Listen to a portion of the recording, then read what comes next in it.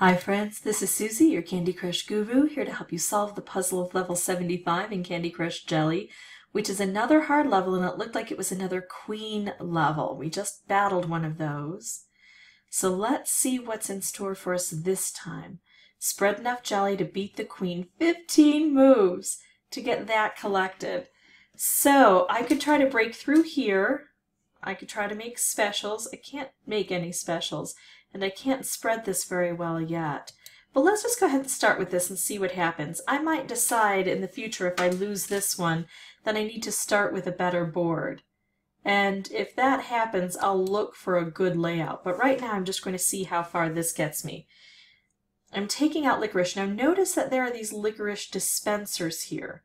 The thing with licorice is that when I take out a licorice, no new licorice forms and drops down, similarly to how that's a bad one, how chocolate operates. But, let's make this special, try to set this off. But then when I cannot make a move that takes out licorice, that's when licorice can drop down. Do I want a fish or do I want a stripe? Normally I'd like a stripe, but, I'm going to take this stripe. Stripes don't tend to work well through the licorice. Now I've got things really extra charged here. So it'll go with the blast when it goes. So if I do this, we have a nice power move. Okay, and is it still my turn? No. Shoot, because I would have loved that. That's not good. Let's see what I can do.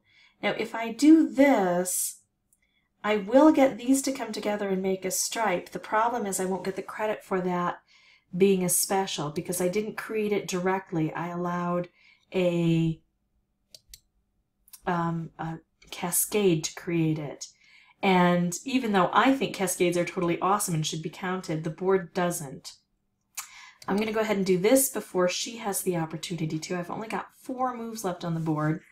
But I've really cut down her ability to make moves here. What's she going to do?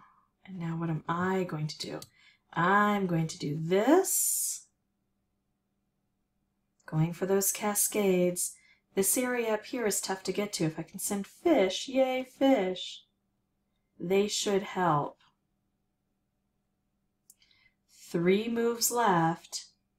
I can make a fish and take that area.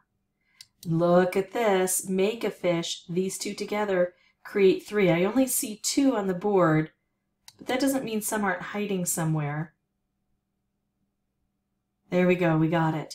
So that's how I beat this on my first playthrough for recording purposes, but these queen levels are tough. If you have any questions or comments, please put those below.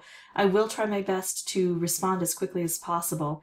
If you have any desire to see any more videos, you can subscribe.